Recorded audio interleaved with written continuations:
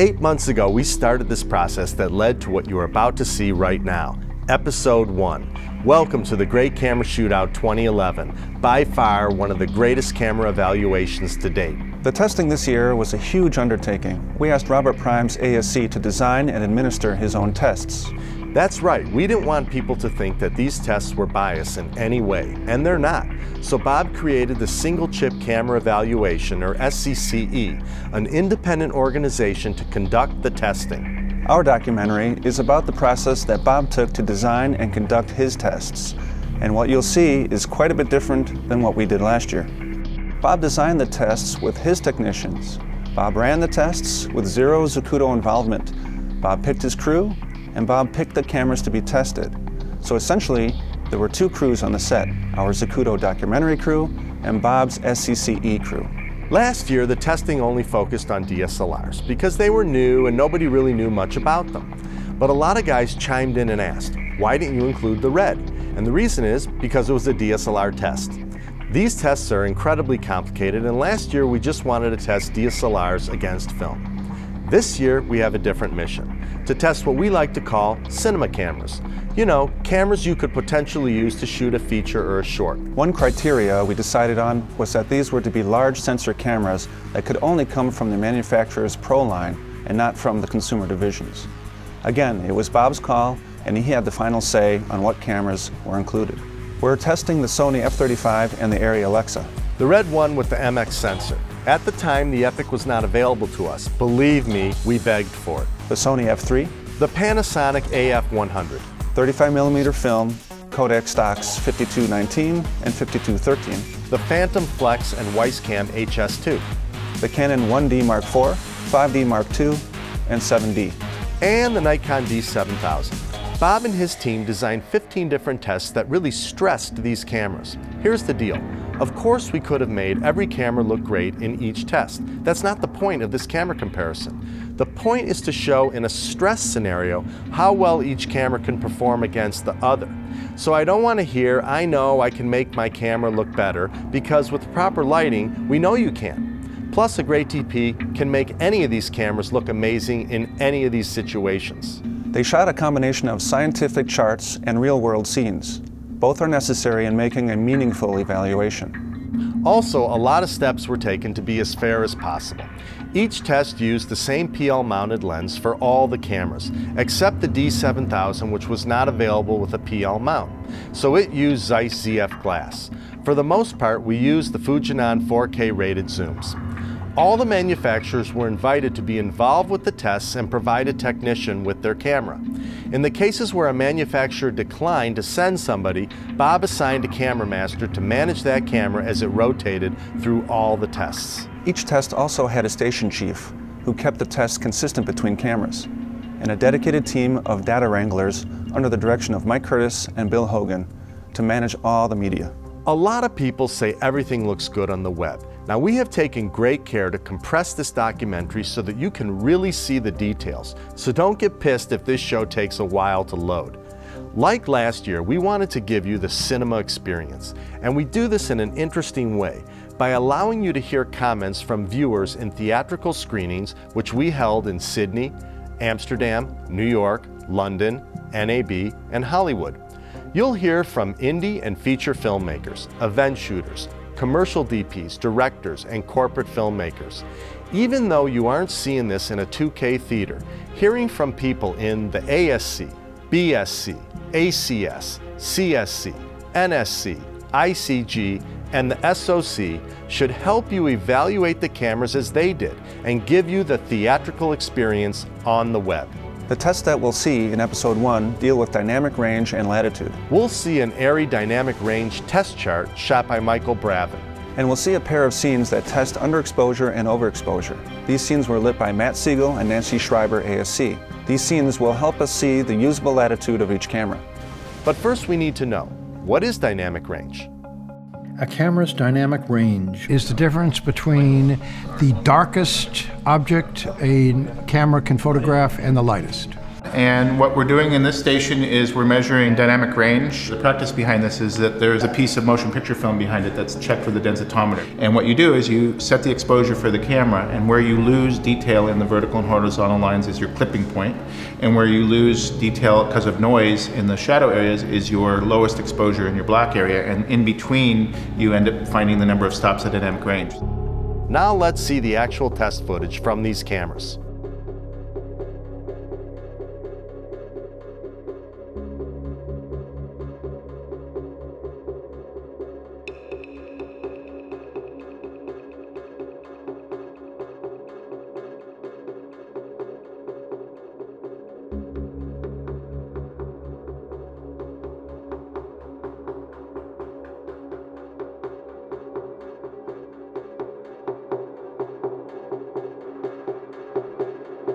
Jack Holm from Tarkus Imaging took these raw files from this test and computed these dynamic range numbers for each of the cameras. But the numbers only tell part of the story. There's a difference between calculated dynamic range and what we would call usable exposure latitude. I was surprised that the F3 and the 5D Mark II delivered the same amount of latitude at 11.2 stops. The 5D, I rate it more at 10, you know, to be honest, just to be safe. I mean, to me personally, 11 stops, 11.2 stops is a little bit generous. On the other hand, I think the Alexa, I mean, 14.1, I found when Tony and I did tests, we found actually far more latitude in the Alexa than we did on film. I was surprised by the Phantom Flex, actually. I always thought of it as just a high-speed camera. I didn't think of it as a camera that you'd actually shoot a lot of other stuff with. Definitely the latitude that it had, I didn't expect it to have anything like that. Generally, most of them, you know, from the Sony to the D7000, they're all very, very, very close. Once you get used to the flavor of those, as a lighting guy, it seems like you could be, you know, comfortably moving from one to the other. But then when you go back to film, it's a whole different ballgame, man. You know, a lot of the cameras up there have the same. I don't know if the Canon can see 14. What is it? 11 stops. 11. I mean, yeah. 11 stops is certainly not shooting like reversal. That's a big amount of latitude. Yeah. So that's the usable versus unusable latitude. I think sure you can see a trace of light down there, but right, looking at little white dots on the noise level on the floor. floor. Yeah, exactly. So if it's more noise than picture, does it count? We also need to see how these cameras record real scenes. To do this, an underexposed scene and an overexposed scene were designed. The camera master had to set their camera to record the widest dynamic range, and they were not allowed to change any settings between the two scenes. The combination of both these scenes will show the usable dynamic range of each camera. The underexposure scene, which was lit by Matt Siegel, was designed to intentionally underexpose the camera. The new technology is pretty exciting out there. What we're finding is that you have cameras that can allow you to be creative. You have the what you see is what you get factor. We've been able to light in a more bold manner. We've been able to take more chances with our images because you can see it right away. Like in this set that's behind me, you know, who in their right mind would light with a practical unit that's 15 watts? You know, shooting film, that's pretty gutsy. But now the newer technology, the sensitivity that we're going to see in the cameras in this test, allow us to be pretty bold in our choices, allow us to maybe light with higher contrast, maybe allow characters to go into the darkness a little bit more and take those chances. So it's exciting to be able to push the technology and have pleasant results. Hey Matt, tell us what you got cooking here. Good to see you. Nice to see you. Hello. Welcome to set 3. We have a nice night interior going here, and should we take a look at what's happening on our set here? Let's do it. Here's Claudia, and she settles right here. That's a lovely position. And what we'll be able to do is have a base exposure at this point of a 2.0 at ASA 320. So this is going to be our base that we work from and set all the cameras to a nice standard. And then the right side of the frame is basically 4.5 stops underexposed. But what we've done is there's a little LED hiding back there as well, because you want a little bit of separation. We've matched the shadow play back here with her levels on her face. So it's, again, an f.5 and an f.75. We have the two Kinos, and again, very low light levels, just single tube on each of these 2-footers coming through the glass, and the spot reading on that matches our key. So as we bring up the side of the set, we'll also be able to see as it compares to the mid-tone of the face. We took it down, we took it down, we took it down to really test the cameras, and then we went down to 25 watts. Just too much light. The other thing that's really interesting to see is that we have a little bit of contrast. You know, you have not even a 2-to-1 ratio on some of these things where she depends where she stands. To the eye, you don't really see it. Wow. Now let's see how each of the cameras did with this challenge.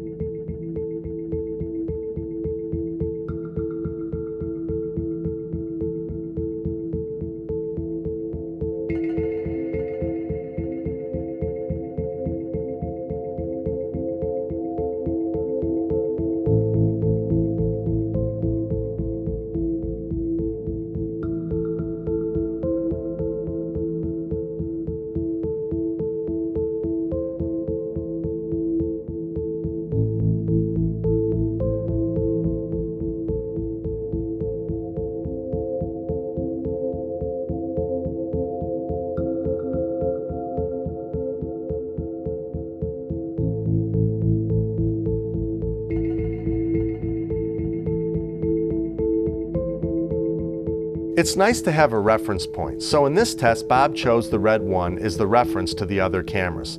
This does not mean that it performed the best, it's simply a reference.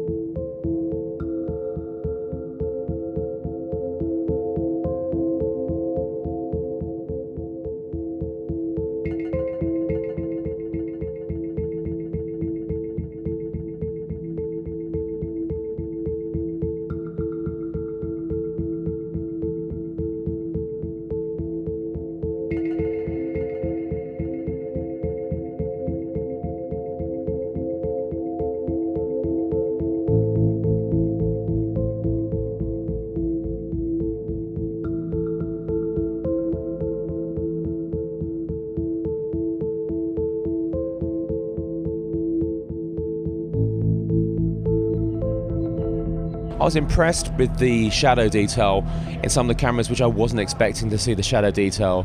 I focused on the woman's dress, which was fairly high contrast. It seemed monochromatic, black and white.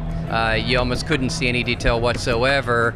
And on the cameras that performed better, I could clearly discern separation between coat and dress. You know, I think it's interesting how about a third of the image was lost in terms of low light sensitivity, and it just became a black charcoal mass with about a third of the cameras. And I'm surprised that many of them, you know, I think 3 or 4 of them really failed to resolve any of that area. We've all come through the digital revolution. I still have expected film to be better than it was. Shadow detail in the film. Yeah, I was surprised at that. That surprised me too. That surprised me. Which would only get worse if you started duping it. Having shot film for so long, thinking we always had the edge on the digital realm, and suddenly seeing the difference in the shadow detail was actually staggering. There's a woman who's in the shadows, and her dress seemed to have more detail with the 7D versus the 5D. I was surprised by the performance of the F3. It was sharper in the shadows, it was crisper. Compared to the AF101, I thought it looked a lot better. The new cameras are really handling the lowlights well, and as we'll see in the tests, they're handling the highlights better. So that was the underexposure, but let's see how the cameras handled overexposure. What we're testing here is that if you have a pretty normally lit scene, maybe a little high key, but pretty normally lit, and you've got something too hot in it, something really, really hot, can the camera hold on to those tones? If you could reach in and grab those tones and bring them down, would they be complete or would they be burned out? So instead of just lighting this so it's perfect for this camera, if we did that all the cameras would all look the same, and you would say, oh, all the cameras are good, and that's not much of a conclusion. It would not tell you which cameras are better at holding highlights. We want to see the latitude of the camera, so the film speed that we use for Matt's challenge, which is how well can you bring up the shadows, and this one, how well can you bring down the highlights, we demand the same film speed to keep everything honest. That tells you the total latitude of the camera. My assignment was to light a day interior, so I asked for blondes, right. And we're testing color white and black, and then the red. Now we'll see if the polka dots even resolve on any of the camera. We wanted a lot of hot light, so I have Liko going on her face in the mirror. We just have little spots of light from all these little Likos back there. Then what we do is we make a power window in post and bring it down and see what cameras could handle this amount of overexposure. What I also did, there's one really hot spot right on the camera. Yeah, left. between the branches. So that's really hot. Most of the backdrop's like 5 steps over, and that was 7.5 steps over key. Right. Let's see how they compare. As a reminder, the window was intentionally overexposed to see how the cameras would handle extreme highlights.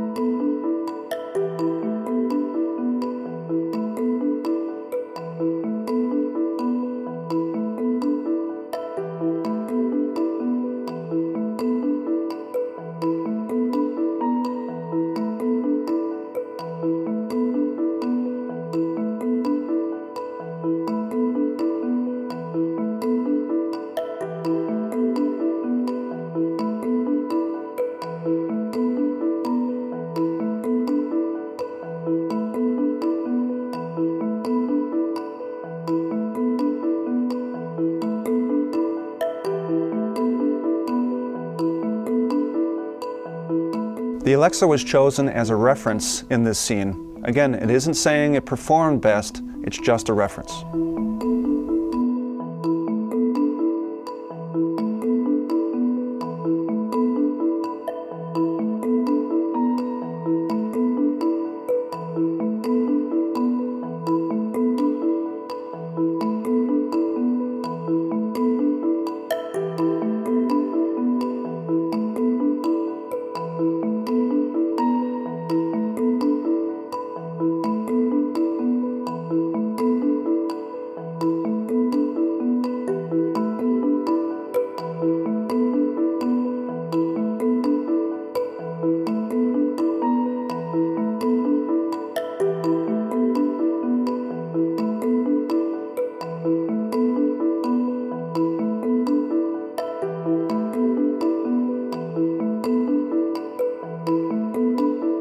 There was something that caught my eye, the 7D for some reason. You could see the details for the 7D. Fairly good, but the 5D and everything else was totally blown out. En dan zie je dat zo'n 7D iets beter uitkomt, maar dan hoor ik nu ook weer iemand zeggen van die 7D die belicht standaard onder, waardoor die hier dus beter eruit komt. Ja. Dat ziet er dan leuk uit, dan dat ik de neiging heb om zo'n 5D toch veel filmischer. Zeker als fotograaf vind ik een 5D door zijn grote chip eigenlijk al veel filmischer overkomen dan een kleinere chip. The lack of highlights in the DSLRs and That's just dramatic. Marked, yeah. No, that's. I mean, that's what I'm mainly interested in. Actually, is the clipping that goes on. Yeah. And the Alexa film rated pretty well. Yeah. Everybody said, you know, the 1D Mark IV has a lot better depth in terms of the darks. The highlights were gone, I mean, in there, and the difference specifically between the 3 Canon cameras was quite varied in terms of the highs and the lows, which surprised me. I sort of thought they'd be a lot closer together. The thing that always sticks out to me in Scream's video is when the highlights go yellow, and that drives me kind of crazy. And that's what I've liked about the 5D, is that it tends to be just kind of stay white, and I saw that in the F3 and the AF100 really bad, it seemed like. I've seen the AF100 do some very awful things with highlights, and it was very well behaved here, comparing to what I've seen in the past. And again, strange to see the F3 sometimes look a bit too juicy in places. Some cameras, I think, clip a channel earlier than others, so you have a color shift. I've been shooting film forever, and I'm used to that nice gradual roll off and, you know, going into beautiful highlights, and that's one thing that I think digital cameras have a ways to catch up yet, for the most part. The Alexa looked really good though, yeah. So we're getting there. A lot of the cameras were really pretty poor, actually. I think the Alexa and the F-35 clearly were the best there, but obviously. I was disappointed with the highlights on the F3, but I loved the lowlights. Well, what surprised me was that it was not as simple as exposure latitude or dynamic range. A lot of cameras did really well in the highlights, did poorly in the shadows, and vice versa, which was really interesting to me. One interesting calculation that Jack Holm did was to see how each of the cameras distributed their dynamic range based on an exposure index rating of ISO 800. You can see how there's no standard as to how much highlight or low light latitude is recorded. The 7D seems to have more recoverable latitude in the highlights than the 5D or the 1D Mark II. And yet, according to their numbers, they actually have more than the 7D, and they're right there with the F-35. Which, just in highlight roll-off, I know is not correct. And you can see it here if you go back to the F-35 and compare how it recovers. It recovers quite well. En wat daar moeilijk aan is dat film met zijn sweet spot van 320, zijn de stocks die getest zijn, die kun je niet vergelijken met een digitale sensor met een sweet spot die rond de 800 zit. Dus logischerwijs is de gevoeligheid in de highlights en de lowlights, dat zijn appels en peren. Ja. Maar dat is echt een heel technisch dingetje, maar dat is iets wat mag. Yeah, I mean, you know, the video cameras don't handle highlights very well that are blown out. And if we consider how that was shot, they chose a midpoint so that everywhere started in the midpoint. You can go 7 stops into the shadows with an F3. You can't go over very much. So if you'd set your midpoint further down on the slider, then I think if you'd exposed for your highlights, which generally you do in video, you expose for your highlights and grade up. You know, the new F3 and the AF100, although they didn't hold up to the bigger cameras, they're like, 1/10 the price, and they didn't seem like 1/10 the image. So as somebody who's going to be shooting with my own gear or relatively inexpensive gear, because I don't get the opportunity to, rent an Alexa or something for my projects, I'm very excited about what's coming down the pike here. As professionals who are under a budget the whole time, we all need to know these limitations of every camera now. So when a producer says, no, we're going to save 300 quid by shooting it on a 5D, we can fire back and say, no, because it's going to cost us 20 grand extra in the post. There's no one best camera. There's a million answers, and there's a million best cameras. It's the best camera for each particular job, but this helped to point out some of the strengths and weaknesses that each camera has for each individual situation that you might be in. The camera you use and the film stock you use, I mean, they're preferences. But compared to getting a good script, a good director, and a good cast, man, it's a fraction of a percent of where you're going with the result. Oh, absolutely. I mean, and your own interpretation of all those. If you're a great cinematographer and this is the instrument you're using, you don't say, it's a piece of shit, blah blah blah like that. You say, okay, what are its strengths? What are its weaknesses? You work into the strengths of it and you make it look as good as possible. It's not the instrument. It's what you got to say. We have 2 more episodes coming that will cover noise, motion artifacts, resolution, compression, and color. These tests are really interesting and they've never really been done like this before. Those episodes will be coming in July and August. We also need to thank all the companies that really helped put this whole thing together, especially Eric Kessler from Kessler Crane, who was a financial contributor along with Zacuto for this documentary. We also need to thank the hundreds of technicians and volunteers that donated their weekends to put together such an incredible test. The SCCE and the Great Camera Shootout 2011 was a huge undertaking involving thousands of man-hours. Additionally, thanks go to the many rental houses in LA, especially Claremont Camera, who donated over $2 million worth of equipment for the 6 days of production. People need to realize that this is not a winner-take-all type test. Some cameras perform well in certain situations, while others perform well in other situations. Not every camera is right for every job, and I think this test shows this very well. It was amazing to see this whole thing come together. This was the biggest production we've ever done. We had a team of producers, 2 line producers, and hundreds involved. We had 4 editors working 2 months making 1 episode, and graphics teams both in-house as well as Loren Toth with his team in Romania. I hope you enjoyed this episode, and we'll see you next month for episode 2.